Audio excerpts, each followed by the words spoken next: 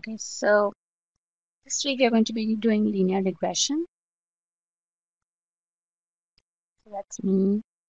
Most of you know me by now. And tonight we're going to learn about regression lines. We'll study the assumptions and we will learn more about regression parameters.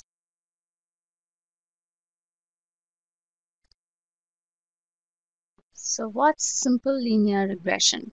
It's a statistical method that allows us to summarize and study relationships between two continuous variables by using a line drawn through those variables' data points. So the regression line is the line that best fits the data. So when you have a set of data, you have some x values and you have some y values, and you plot them. If you just plot the points, you get what we call a scatter plot with just the points. But sometimes having just the points is not really helpful. We want to make predictions. We want to see what value we'll get. If we have an x value, we want to say what will be the y value if I had an x value which was, say, some number like 2000 in this example. So in this example, we are plotting, in x-axis, we are plotting the square footage for a home, and the y-axis gives the price. So just having sets of points may not be very helpful. So what we do is we find a line that best fits the points, because it's not possible to find a line that will go through all the points.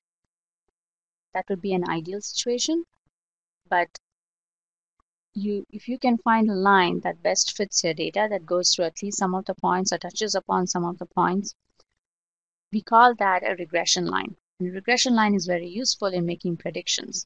For example, the sales. If I spend this much, what will be the sales of my company? So looking at some set of data from the past, if you can have a graph and if you can draw a regression line, you can make predictions for the future.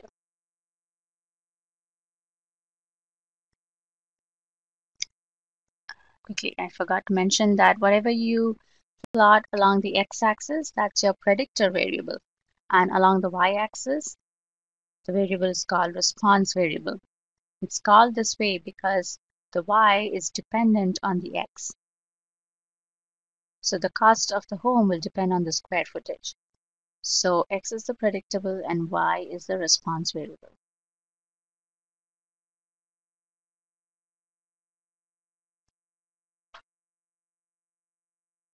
Okay. The equation for a simple linear regression line. The population simple linear regression function is E of y equals beta 0 plus beta 1 x, where beta 0 and beta 1 are regression parameters. E of y is the expected value of y. Expected value is the value that you get from the line. When you make some calculations, you plug in the x value and you get the y. That's called the expected value. A particular data point has an actual value for y. This point could lie above or below the regression line. So if you look at the graph here, my data points are the dots, the blue dots, and my regression line is the red line. The actual value is the observed value, the value that you actually observe when you do the experiment, when you conduct the survey. Those are the blue points. Those are the points that you get from the survey. The red line is a regression line, and all the points on the red line are your expected values for y. So if you take a certain value for x, you will have one value which will be on the regression line. That's called the expected value. So in an ideal situation, this is what you would expect based on the line. But what you actually observe in real life could be different, and that's your actual value, which is the blue dot. And you see there's a difference between the two because they're not the same. One is lying lower than the other. So the difference between these 2 points, the distance between these 2 points, we call that the regression error. And that's given by this symbol. We call that epsilon. So for each actual data point y, a positive or negative value can be added to the expected value E of y to achieve y. So no matter which point you take, there will be an expected value on the line, and you might have a corresponding observed value. Sometimes this point will lie below the expected value, and sometimes it might lie above the line. So this regression error will be positive, negative, or zero, depending on where your actual point is. Yes, and all of this is in linear regression. In linear regression, you will have some set of points from your survey, from the experiment that you do. The line will summarize all these points. The points on the line are your expected values. And what you actually observe could be the same, or in most cases, it will be slightly different. So the regression error will be positive for the points that lie above the regression line, because you're trying to find the difference between the two. You're trying to find the distance. And for points that lie lower, it's going to be negative. And if your actual value lies on the line itself, then there is no error. So then it will be zero.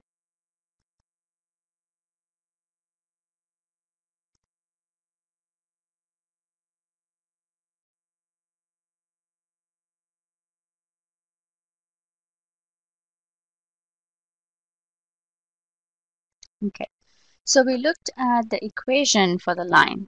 The equation for the line is E of y equals beta 0 plus beta 1 x. So how will you find beta 0 and beta 1? So the next part, I will tell you the two ways that Zybooks talks about, and we'll talk about both the ways on finding beta 0 and beta 1.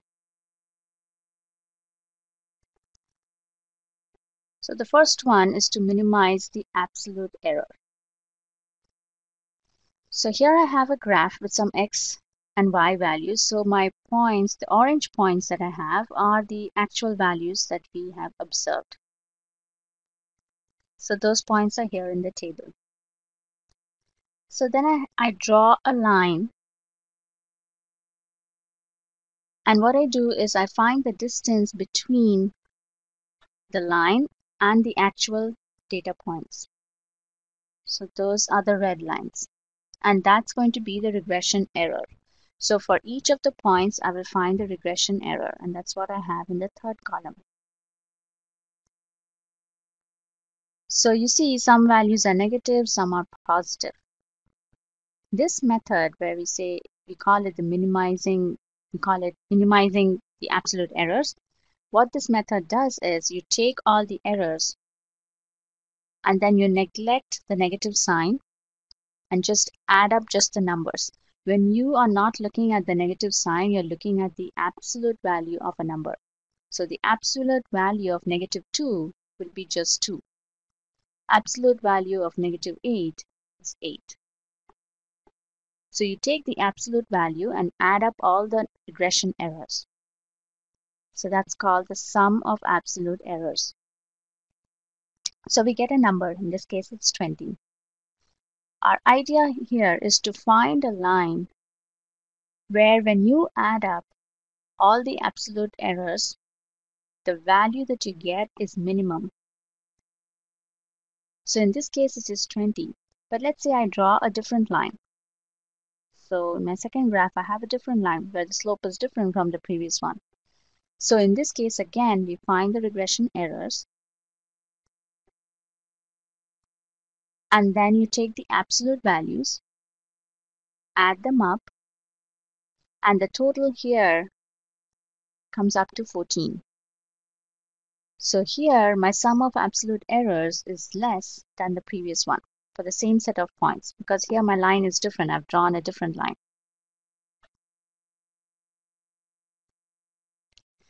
The slope, if you want to find the slope, it's the change in y over the change in x. So we will come to that point when we're talking about the parameters. I will tell you what the slope is and how you can mathematically find the slope. So the line we are drawing, it's just some random line we are drawing. We are hoping we will find a line where the sum of absolute errors is minimum. So you are talking about drawing many lines. For each of the lines, finding the absolute errors, adding them up, finding the one where the sum of errors is the minimum. So that's going to take, it's going to be a tedious process. But that's the idea behind finding a regression line, is you find a line where the sum of absolute errors is minimum. The reason we do that is we have found that when you do that, the line that we get, that's the line that best fits the data. That's the line that will be the regression line. Yes, Python can do that. We will be looking at that in just a little bit, how we can find the regression line using Python. So this is one method that we have looked at. The next method is to minimize the sum of squared errors. So this is similar to the previous method, except we take it one step forward. We square the errors. So the sum of squared errors is the sum of the squared differences between y values of the data points and the values obtained from the regression line. What this means is you find the error and you square it. So given the data points below, compute the sum of squared errors for the regression equation y equals 7 plus 2x. So these are my data points, and those are the points that are marked in red in the graph. And then I have a line y equals 7 plus 2x. And let's say this is a line that I have drawn. The equation of the line is 7 plus 2x. I want to find the sum of squared errors. So based on this equation y equals 7 plus 2x, I have some data points x and y.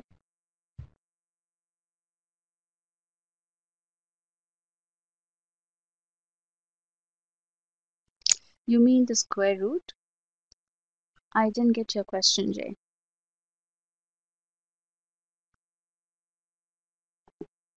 So you're saying you have to find the square root?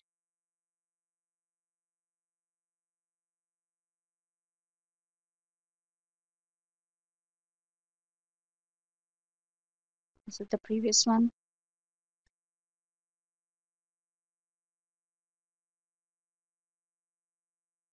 Yeah, that's the sum of absolute errors.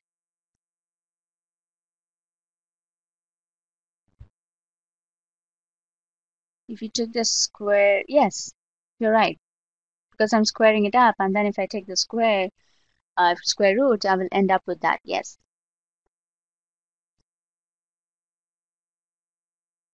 Yes, it is. It's a different way of getting rid of negatives, and also I think it helps when you scale it up by squaring it, because when you're talking about absolute errors and the sum of absolute errors, sometimes you might have really small values, but when you square it, it scales it up and probably makes it more easier for further calculations.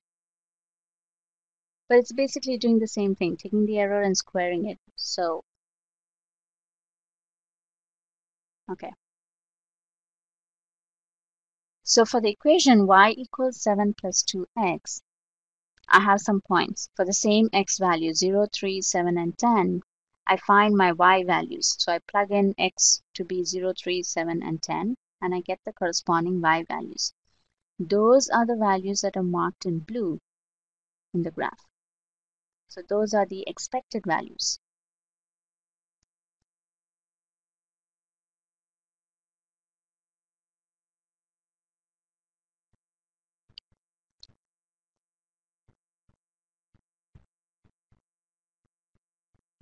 Yes, talking about 7 would be beta 0, and 2 would be beta 1, not 2x. 2 would be beta 1. But what happens is when you talk about the population, that's when we say beta 0 and beta 1. When we are talking about a sample where you have lesser values than your population, then your beta 0 gets replaced by the small letter b, b0, and beta 1 gets replaced by small letter b1. We will come to that in a little bit. So here in the table, I have the x values and then the y values, and then the expected y values from the equation, and then you find the errors, and then you square the errors. So the sum of the squared errors here is 120. So now imagine drawing different lines that seem to fit the data and doing the above calculations to find the line where the sum of squared errors is least. So you're looking at a very tedious process.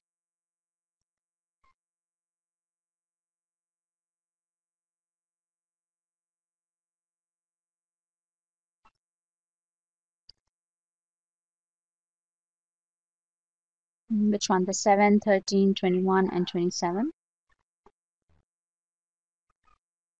I plugged in the values for x. So my equation was 7 plus 2x. So for x equals 0, for the first one, x would be 0, so my y value will be 7. For the second one, x is 3. So you plug in x equals 3 and then you get your y.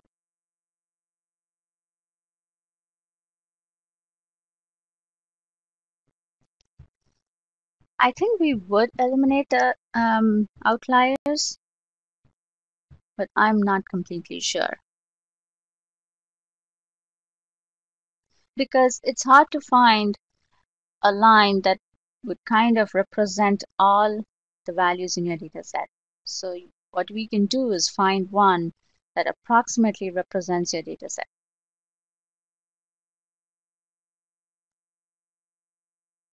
Yes, I'm given the x values from, the x is the predictor. If you recollect, x values are the predictor values. So those values you will know. Y values are the ones that are the response values, because those are the values you would not know in your experiment when you're doing it. Those are the values that will come up when you're running the experiment. For the expected values for Y, you will plug in the same values for X, the predictor values. So the Y values 5, 5, 27, and 31, those are the observed values. So just imagine an experiment or a survey where you have come up with Y equals 5, 5, 27, and 31. The actual data points, yes.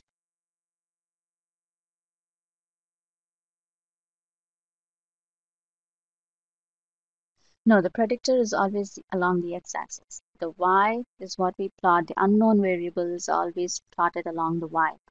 And it's also called the dependent variable because y depends upon x.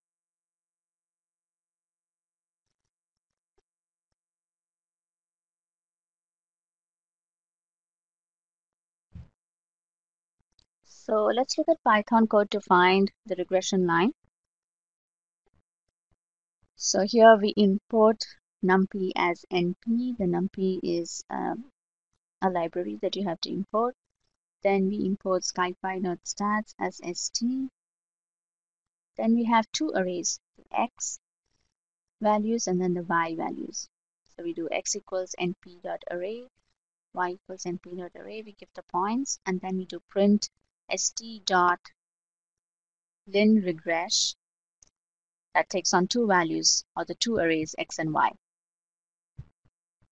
And your output is the slope and then the intercept, and then you have a bunch of other values. But for now, we are interested in the slope and the intercept.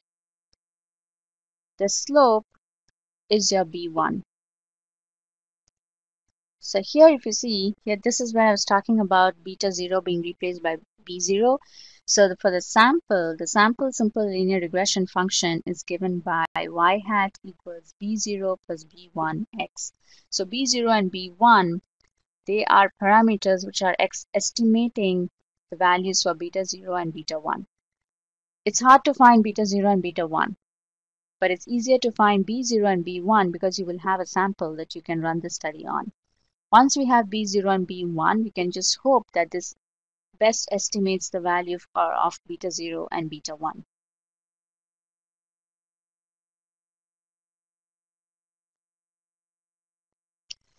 So when we talk about the sample, we do, instead of y, we say y hat.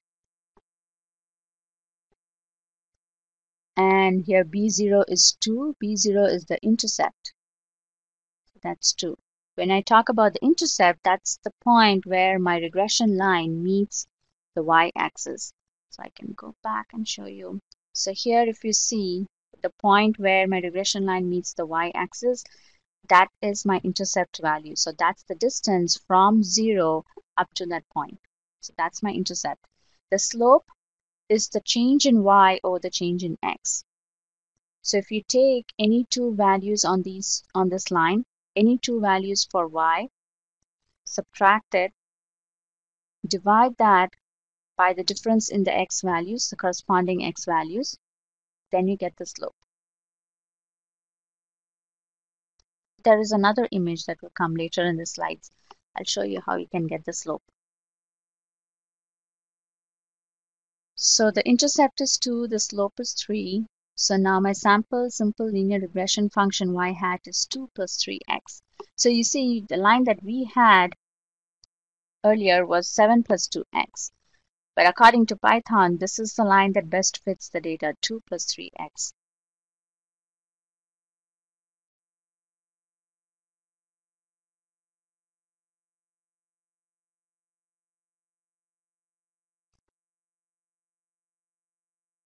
So now, based on this expected y that we have, y hat equals 2 plus 3x, based on this equation, the question is, what is the fitted value when x equals 0? So now you have to plug in x equals 0, and we get the expected value to be 2. So this is the fitted value. Fitted value is nothing but the expected value. So based off of your equation, we are getting 2. But from our experiment, you see the table, we got a 5. So now the next step would be to find the error. What is the corresponding regression residual? Regression residual is nothing but the regression error. So that is epsilon equals 5 minus 2, that is 3.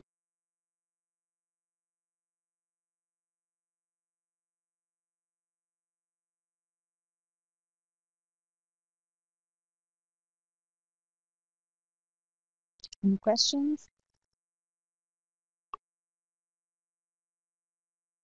Fitted value is the value that you get from your equation.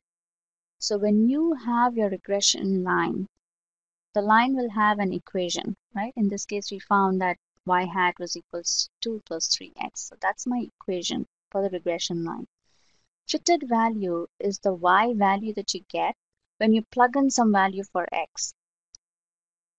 So in this case, if I take x from my table, if I take x equals 0 and I plug it in, my value of y comes out to be 2. That is my fitted value or the expected value from the line. But what you actually observe would be different from your expected value. Yes, from the actual to the predicted, that's correct.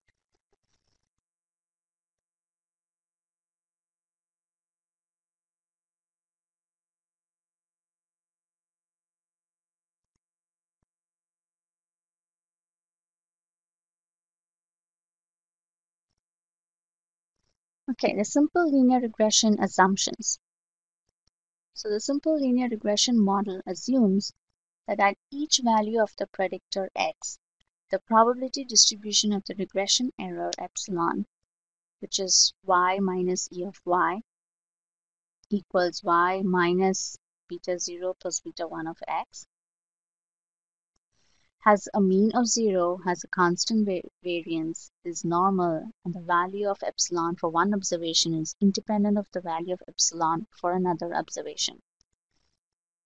So what we are talking about now is the residual or the regression error.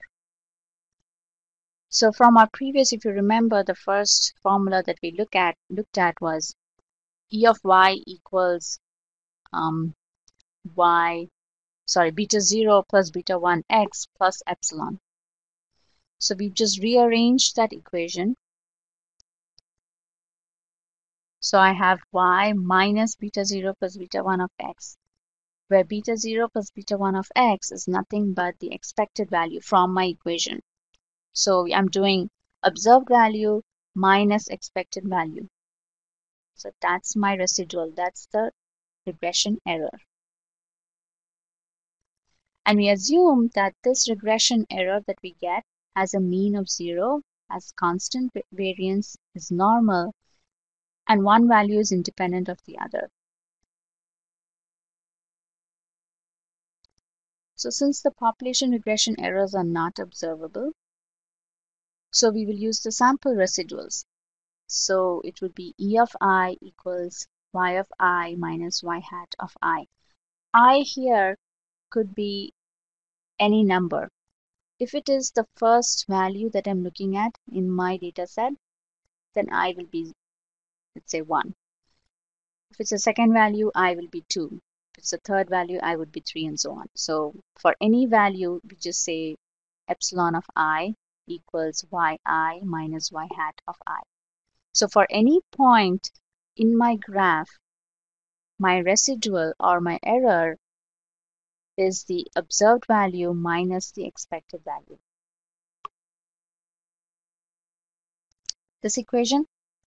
So if you remember, the regression error is the difference between the actual data point and the point on the regression line, right? So it is my actual data point. If I represent that as y, the point on my line is represented as beta 0 plus beta 1 of x. So all I'm doing is taking the observed value and subtracting the expected value.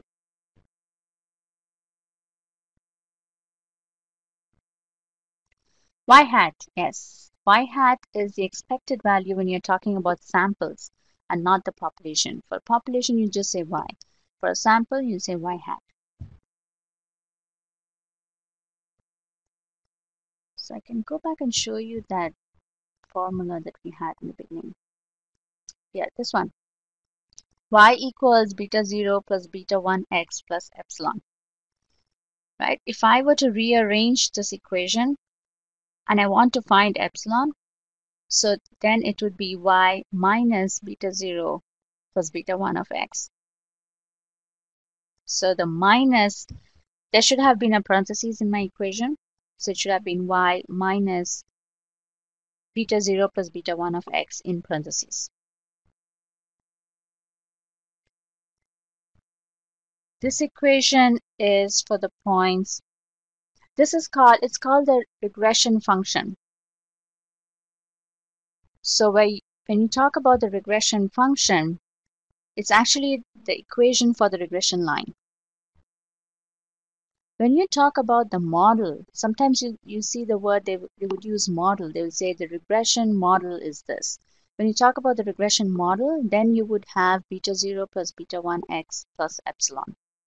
But when you talk about the function or the equation, then it is beta 0 plus beta 1 x. Because for the line, the equation is representing the line. It has nothing to do with the errors. So if I have to ask you what is the regression line, you would just say beta 0 plus beta 1 x. But if we are talking about the regression model, then we want to include the errors as well. Then we would say beta 0 plus beta 1 x plus epsilon.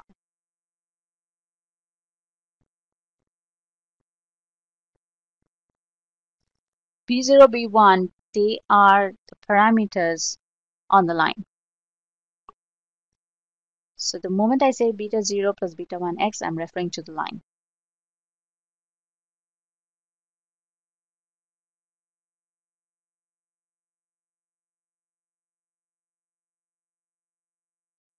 You mean the regression error? That can be negative. We say plus epsilon. Epsilon value can be negative or positive. But when we write it, we just say plus epsilon.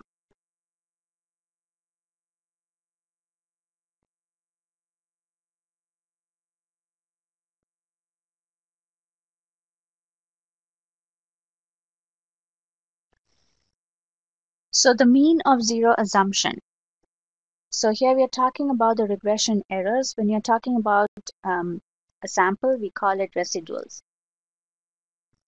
So if the mean is approximately 0 all the way across the plot, then the mean of 0 assumption holds. So what we are doing is calculating all the residuals and plotting it against the predictor variable x. And if you look at the first plot, it has points all over the plot. So when you look at it from left to right, there is no fixed pattern. There is no pattern that you can observe. It's just a random set of points. But if you look at the second plot, there is a definite pattern. So for lower values of x, the residual value is more, and then it drops, and then it rises again as x values increase. So there's a pattern here. So in this case, the assumption that the mean is 0 does not hold. But for the first one, the assumption will hold. Whenever you do a study, you want to make sure all your assumptions hold good. And the first one is seeing whether the mean is 0.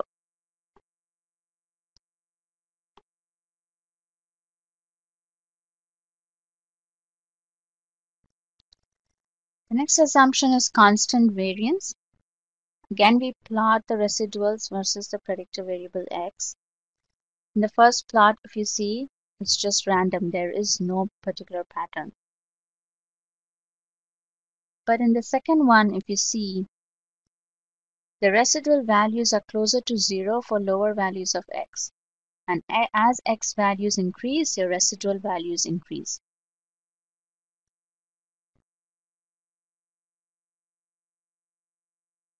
So here in the second plot, the assumption does not hold good. For the first one, the constant variance assumption holds good.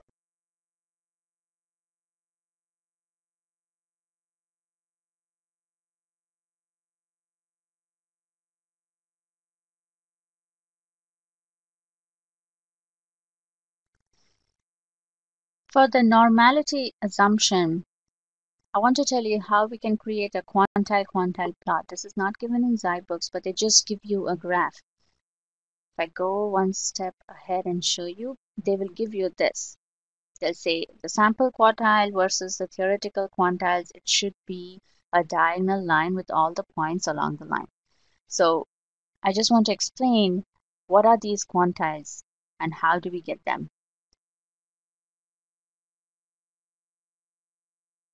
So let's assume we have 9 values from a sample. So my n is 9, my sample size is 9. So these are the values. Then we draw a standard normal curve and divide it into n plus 1 segments. In our example, we divide it into 9 plus 1, 10 segments. So you draw a curve and all the red lines are dividing my entire curve into 10 segments. And the area under the curve for each of the segments is the same. So each segment is 10% of the total area.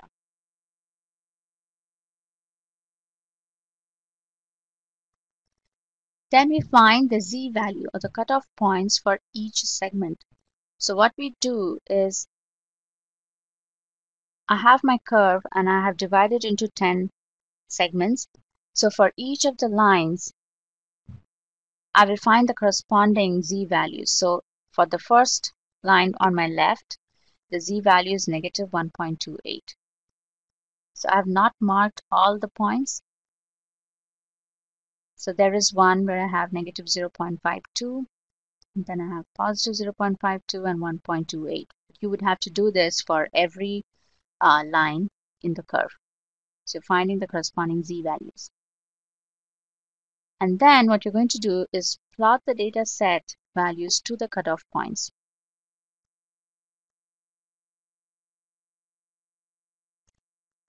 So when you draw the curve and then you divide it into 10 segments, so the point here on the x-axis, whatever is your value of x there, we are going to find the corresponding z value. When you divide your curve into 10 segments, this is a standard normal curve, so the mean is 0. And when you divide it, the z value here will be negative 1.28. If you were to mark all the z values along the x-axis for this curve, this line will lie at negative 1.28.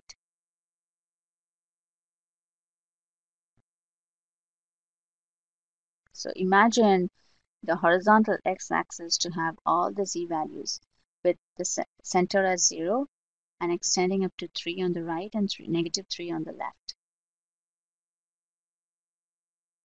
So for each of these lines, the point along the x-axis would be -1.28 for the first one. And then similarly, you would mark for all the lines. Yes, for a standard normal curve, yes.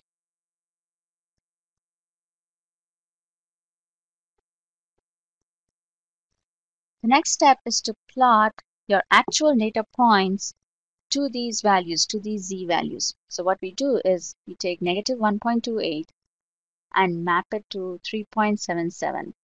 So that would be the first point. So we have the theoretical quantiles or the z-scores along the x-axis.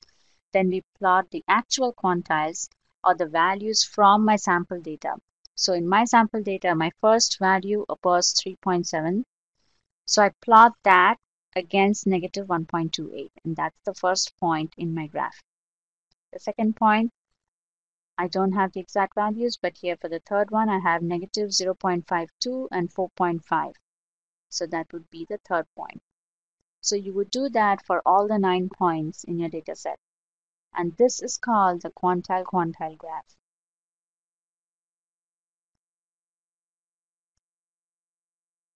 Three point seven is my value from my data set. So when you've done an experiment with 9 values, and these are the values that we got. So we take every value and map it to the corresponding z value in my normal curve. And then you get a plot like this.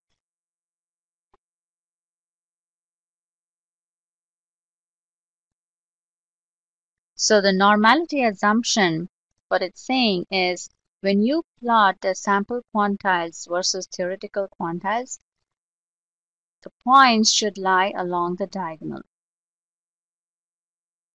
So for the first one, they pretty much lie on the diagonal. For the second one, beyond a certain point, you see they go off of the diagonal. So if the plotted points lie reasonably close to the diagonal line on the plot, then conclude that the normality assumption holds.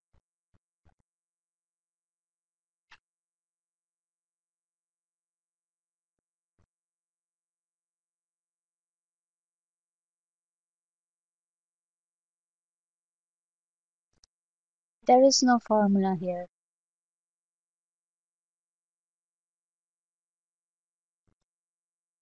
No, there is no formula. This is not in Zybooks. This is just, I just wanted to let you know what are we talking about when we say quantile-quantile plot, just to give you an idea. If you're not getting the entire idea, that's fine as well, because Zybooks doesn't go into the detail. But when I was reading this and I was wondering what are these quantile-quantile plots, so I did some research and I found it and I thought I should tell you. So what we do here is you take the bell curve and then you're dividing it into 10 equal parts. When you divide it into 10 equal parts, the first line falls at -1.28.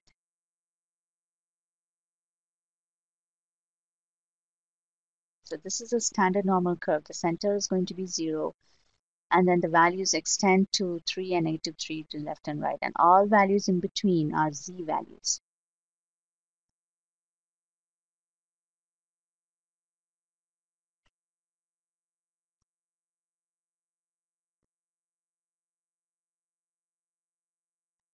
Okay, the independence assumption, we assume that the residuals are not dependent on any external factors like the time. So if we were to plot it against the time, it should be a random plot. But if you have a pattern like the second one, so the residual seems to vary with time, so then your independence assumption does not hold good.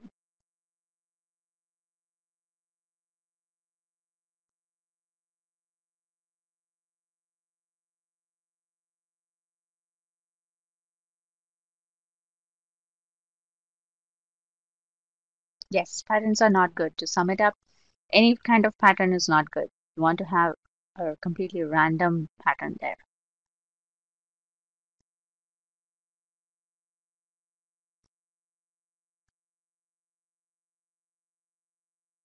That's for the assumptions for the residuals. Yes.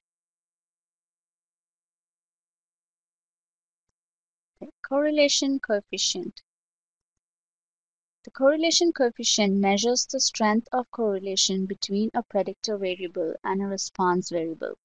The population correlation coefficient is denoted by rho, so it looks like a P, but it's called rho. And the sample correlation coefficient is denoted by R. A positive correlation means as one increases, the other also increases. A negative correlation means as one increases, the other value decreases. So this coefficient, correlation coefficient, tells you how strongly your predictor and your response variables are correlated. How strong is their relationship? So if my x values are increasing and I have a corresponding rise in my y values, then I say they are strongly correlated. They could either rise or they could either fall. So sometimes as x values increase, y values might decrease. That's fine. As long as there is a relationship between the two, the correlation coefficient will have a value. And this value, if it is between 0 and 0.4, then we say it's weak. We say the strength of the relationship is weak.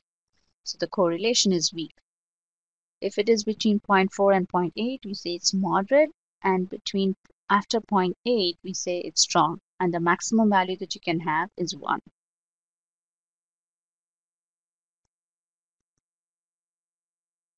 So in Python, we can create what's called a correlation matrix.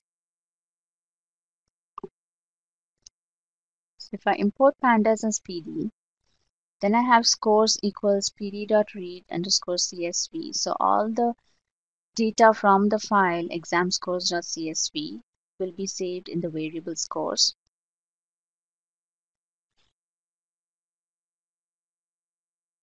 You mean these values, the R values between 0 and 0.4. So those are the values for the correlation coefficient. If you were to calculate the value at the bottom of the page, this matrix, I'm coming to that. No problem. I was coming to that. So if I do print scores exam1 comma exam2 dot core, C-O-R-R, that's a function, then I will get a matrix like this. What we are trying to study here is exam 1 and exam 2. Are they correlated? Is there a linear relationship between these two? If so, how strong is their relationship? So that's what we are studying here, and that's what your correlation coefficient will tell you. So this set of code, when you run it, this is the output that you get. It's in the form of a table. We call it a matrix. So you have exam 1 and 2 in the columns and also in the rows. So whenever you have the row and the column to be the same value, like exam 1 and exam 1, you see the value is 1. And again for exam 2 and exam 2 in the matrix, the corresponding value is 1. So, which is expected because exam 1 is strongly correlated to exam 1, right? It's the same set of values that you're comparing, so they're strongly correlated, so the value is 1. But between exam 1 and exam 2, if you see, you get 0.07. So they're kind of moderately correlated. So the relationship here is a linear relationship and it's moderate. It's a positive linear relationship. When I say positive linear relationship, it means that as x values increase, my y values also increase. In other words, as exam 1's values increase, my exam 2 values also increase. So in your matrix, your diagonal values will be 1 on one side and the other diagonal values will be the same, but it will not be 1. So exam 1 and exam 2, it's 0.07. And again, exam 2 and exam 1, it's again 0.07 because it's the same set of values that we're comparing. Sorry, it's 0.07. It's very, very weak. I'm really sorry. I read it as zero point 0.7 for some reason. So 0.07 is a very, very weak correlation between the two.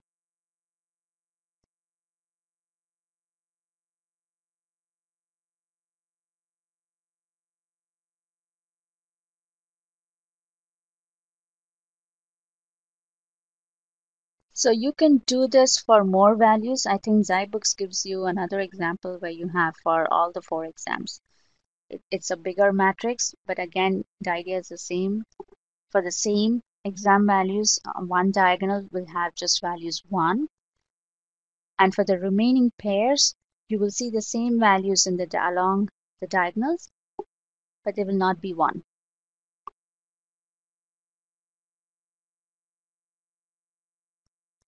So it's just a number, but if I were to talk about a percentage, I would say 7.8% is their strength of their correlation. I could talk about the percentage as well.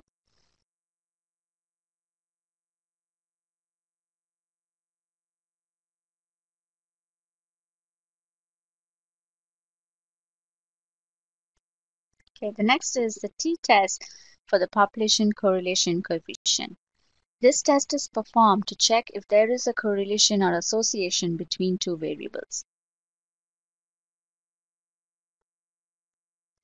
So we set the null and alternate hypothesis. So null hypothesis is that there is no correlation between the two variables. So my rho is equal to 0. My alternate, depending upon the question, could be either greater than 0, less than 0, or not equal to 0.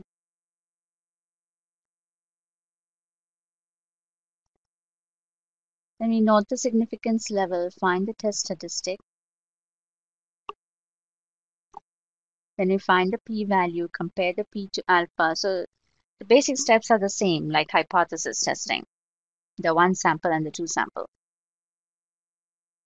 Then you determine whether to reject or not reject the null, and then you conclude. So here the test statistic is t equals r square root of n minus 2 over square root of 1 minus r squared. N is the number of values in a sample.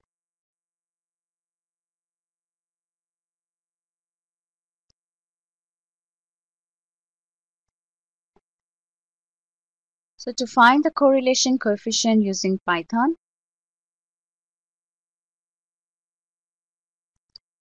we import pandas as PD, then you import scipy.stats as st, then you have scores equals pd.read underscore csv, and then st.pearson r scores exam 1, scores exam 4.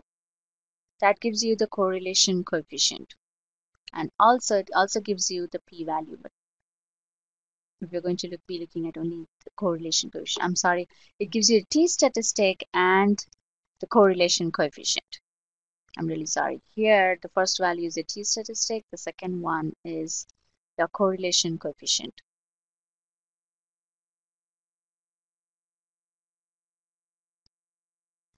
So there are 2 ways of doing it. You can either do the matrix or you can use the Pearson code.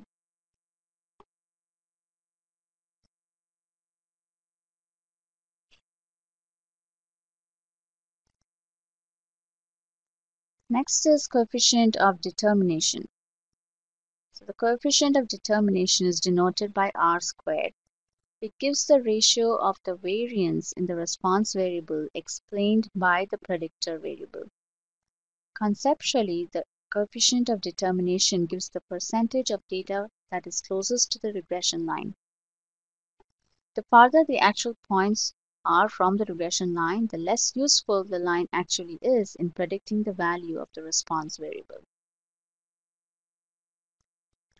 So my coefficient of determination is r squared,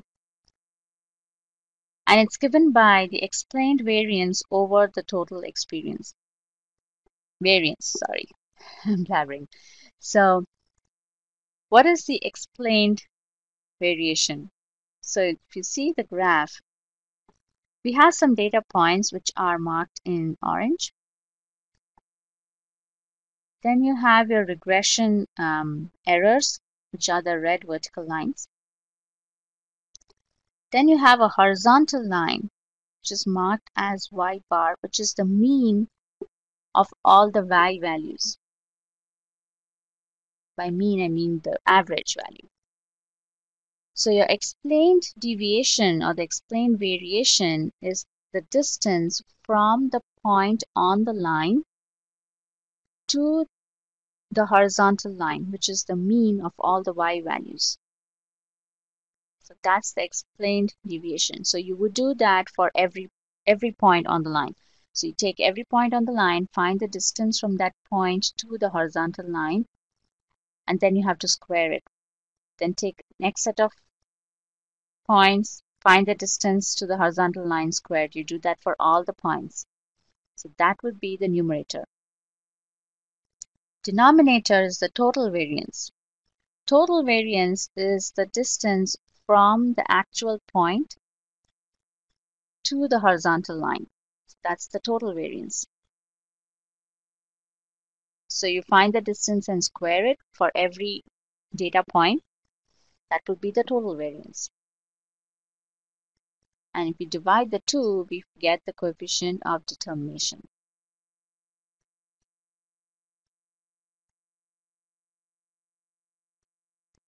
So what we're trying to do here is when you find r squared for any set of variables, what we're trying to find is how good are my predictor values helpful in predicting the value of y?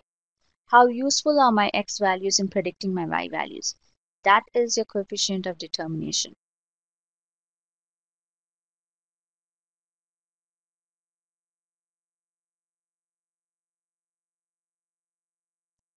And how do we find the coefficient of determination? We import the pandas as PD from statsmodel.formula.api. You import OLS. Then we do scores equals pd.read underscore CSV. Then we do results equals OLS. That's a function that will take on your predictor and the response variables. So exam4 and exam1 are the two values we're trying to compare here.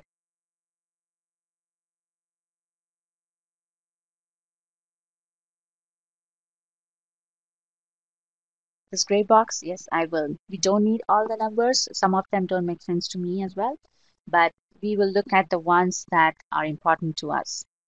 So I will explain those to you. So when you do OLS and then data equals scores dot fit, and then you do print results dot summary. So when you get an output, your r squared value is here. This is the value that we are most concerned about right now, 0.068.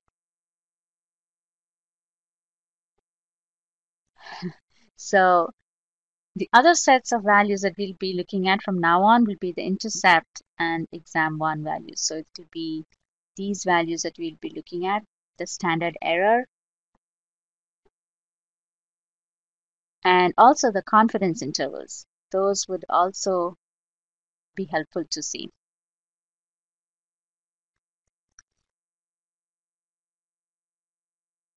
So we will be doing, I think in the next part, I will tell you what these mean. When we want to use this, they're used when you want to find, I think you do it when you're finding the residual, the mean, sorry, the regression mean squares. I forgot. I'm blanking out. So we'll get there. When we get there, I will tell you what it is. So we'll be using this. So basically, this section of your output is what we'll be using, especially the first two columns. And of course, the r squared value.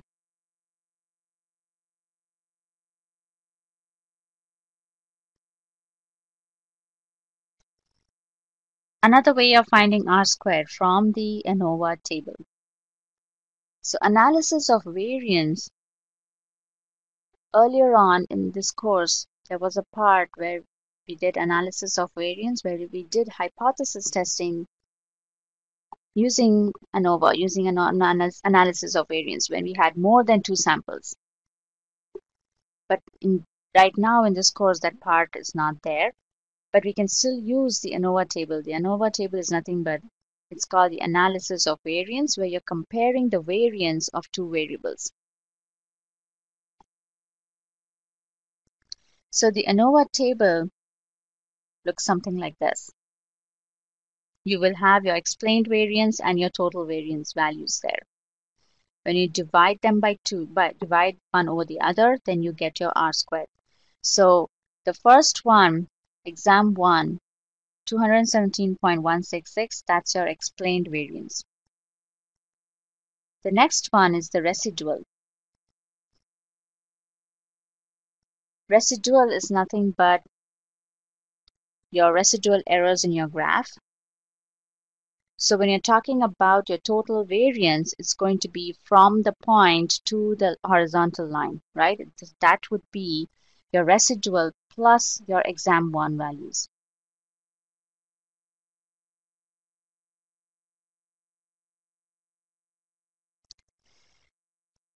I have not found any cheat sheet that will cover all of these. So they're kind of scattered. If you Google them, you won't find all of them in one place.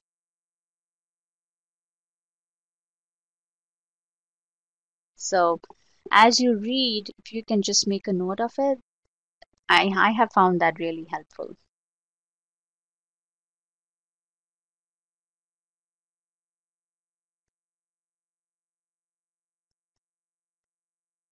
So here we have the MAT for the R squared, the explained variance over the total variance.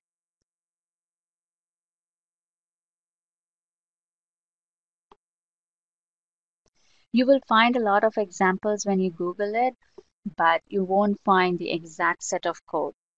And some of them might be related to some experiments that are far more involved than what we are doing right now. So I would suggest just sticking with Zybooks and the code from Zybooks.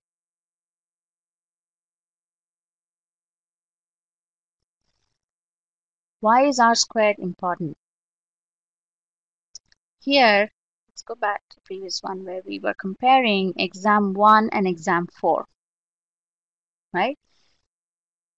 What I'm trying to find here is how helpful are my exam 1 values in predicting the values of exam 4. Can I use exam 1 to predict values in exam 4? That's what I'm trying to find here. So how useful is one variable in helping me explain the values in the other variable that I have?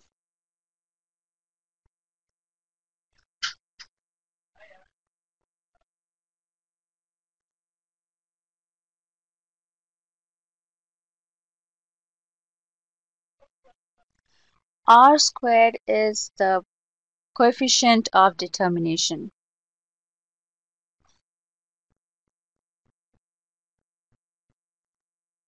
R is your correlation coefficient.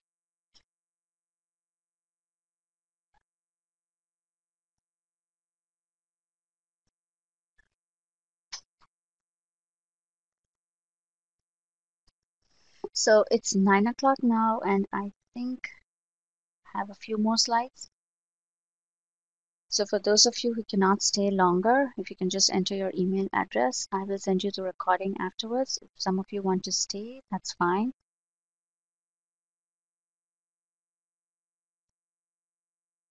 Okay, I'll keep going, and I will send all of you the recording.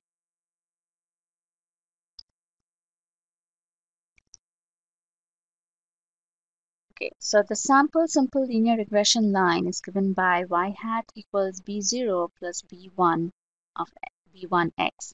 So b0 is the estimated simple linear regression y-intercept. So you can see that in the graph. It's the point on the y-axis. It's the point where your regression line meets your y-axis.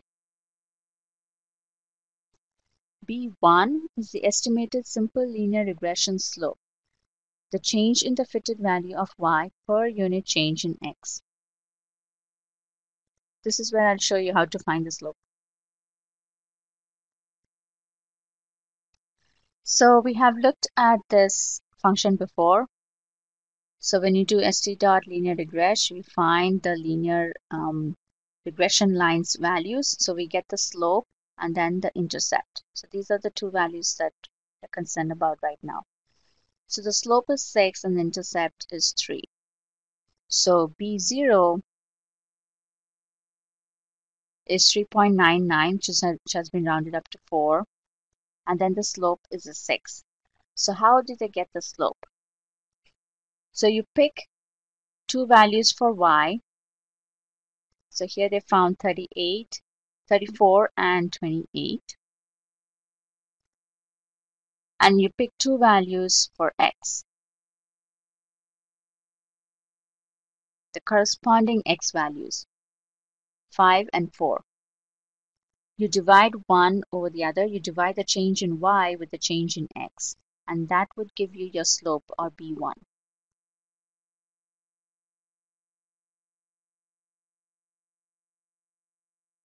So whenever you want to find the slope of any line, you pick 2 points in that line, subtract the y values, subtract the corresponding x values, and then divide the change in y over the change in x. That will give you the slope.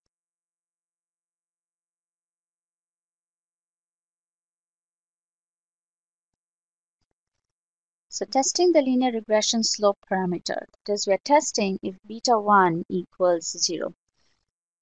So beta 1 is your slope, right? If that's equal to 0, what would that mean? Can anyone tell me?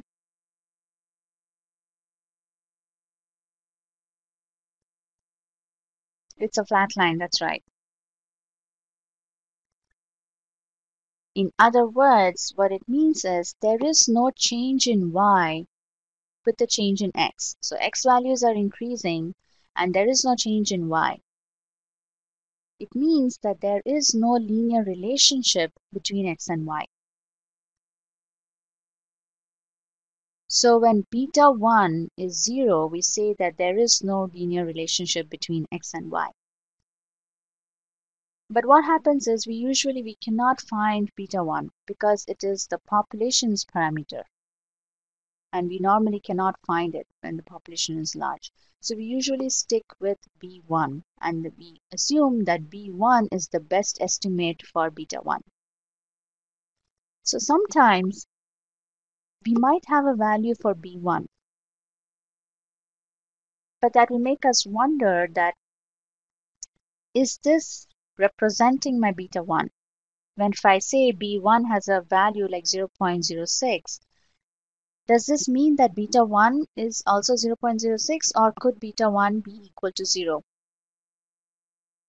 So in order to test that, we do the current test that we're looking at.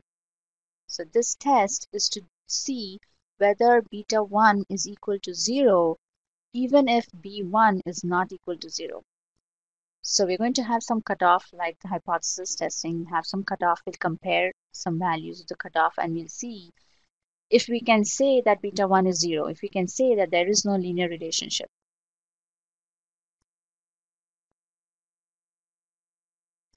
So the estimator B1 is a single number used to estimate beta 1. If beta 1 were equal to 0, then no linear relationship would exist between y and x. But sometimes B1 may not be 0. To find out whether beta 1 is 0, we perform the t-test. So the null hypothesis is beta 1 equals 0. The alternate would be that it is not 0. Test statistic here will be B1 over standard error of B1. And then we'll find the p-value, compare it to alpha. And then we'll make a decision.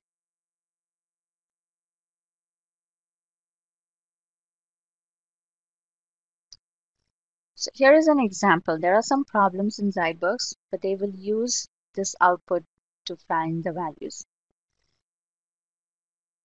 So here we have the Python code. We have model equals smf.ols. So we're comparing values exam 4 and exam 2. And then when you do model.summary, we get the big output that we got before. So now the values that we are concerned with is the ones that I have circled, the B1 and then the standard error of B1. So to find the test statistic, you will divide the B1 value with the standard error of B1. So the rest of the procedure is the same like hypothesis testing. You have the test statistic, then you have your p-value given, and then you just compare that with alpha, and then you make your decision.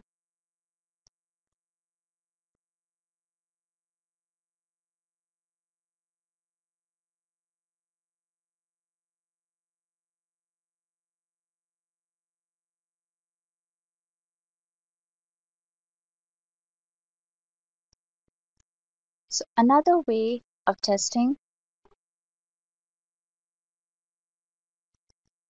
you could still use the p-value just for your test. But if the question says find a test statistic, then you would have to use these.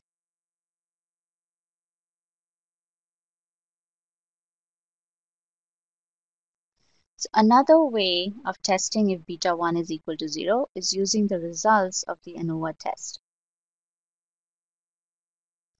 So here in this example, the teacher of a statistics class with 50 students believes that scores in first exam predict how well students do in the fourth exam.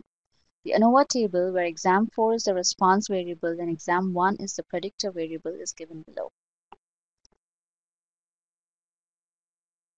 So we have the results. What we have to do is find the regression mean squares and your residual mean squares. And then you divide them to get the F statistic. So Zybooks shows you how to do that. So there is an example there that they have shown. So you find the F statistic. So far you've talked about the Z statistic, the T statistic, right? The F statistic is another type of statistic value. And the way you find it is you have the results of the ANOVA test. From there you find two values, the MSR and then MSE. Divide them and then you will get your F statistic value. And then the rest of the steps are the same. So here MSR is your regression mean squares. That's equal to the regression sum of squares over P of 1. So what are these values? The sum of squares is the first column, first value. 207.166. You divide that by P minus 1. P is the number of variables, and I think you do 2 minus 1. So we have two variables here, exam 1 and exam 4. So we do 2 minus 1.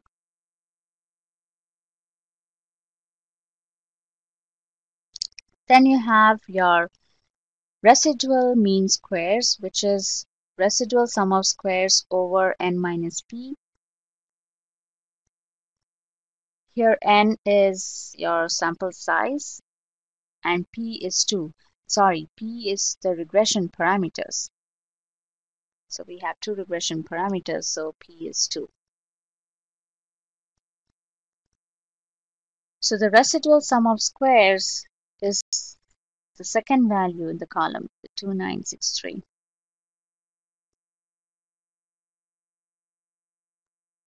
Divide that by n minus p, which is nothing but the degrees of freedom.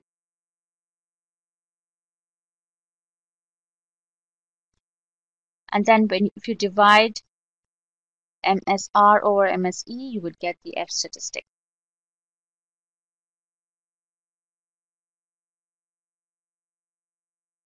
And then the rest of the steps are explained in Zybooks, which is the same as what we've done before.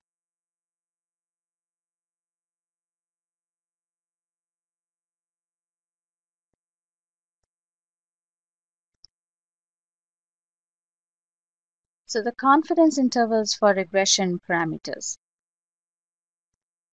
A confidence interval for the slope is an interval around B1 that quantifies sampling uncertainty when B1 is used to estimate beta 1. So what happens is because we don't know beta 1, we are using B1 or the sample estimate to predict what beta 1 is. So sometimes there could be some error. So there is a lot of uncertainty. So what we do is instead of saying that, okay, B1 is this value, so this is the same as beta 1. Instead of saying that they both are the same, we create a confidence interval around B1 and then we estimate what beta 1 could be. So we say, okay, because B1 is this, beta 1 is going to be in the range this number to this number.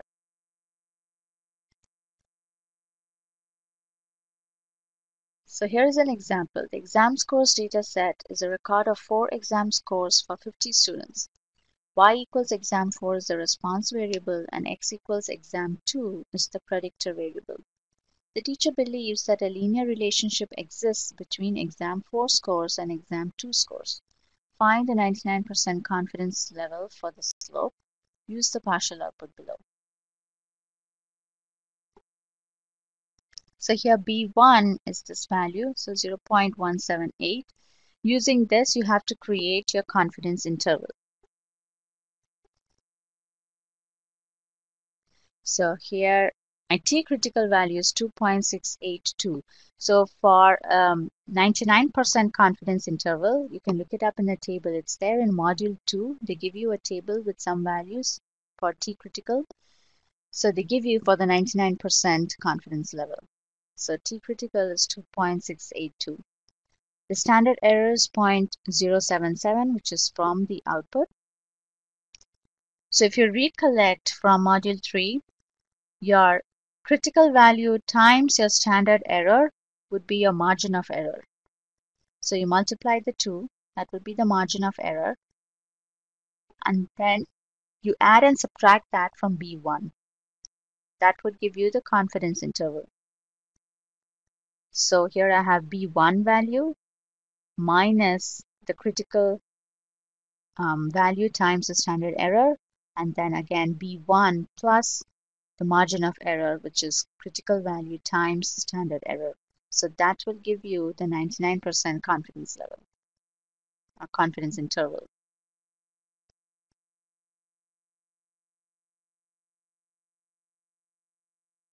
Any questions?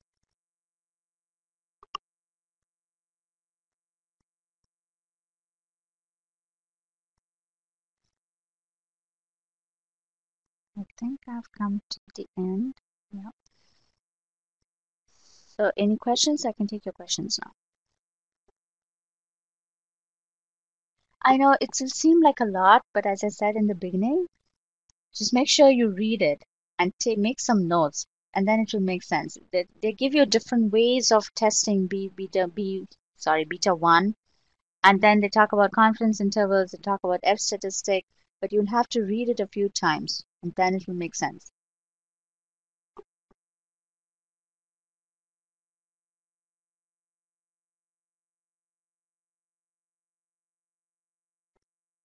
Yeah, believe me, I've done a lot of reading.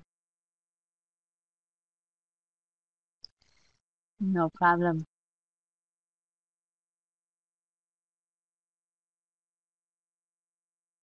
And if you have any questions, you can always schedule a one-on-one appointment with me. We can go over whatever concepts you want, any help that you want.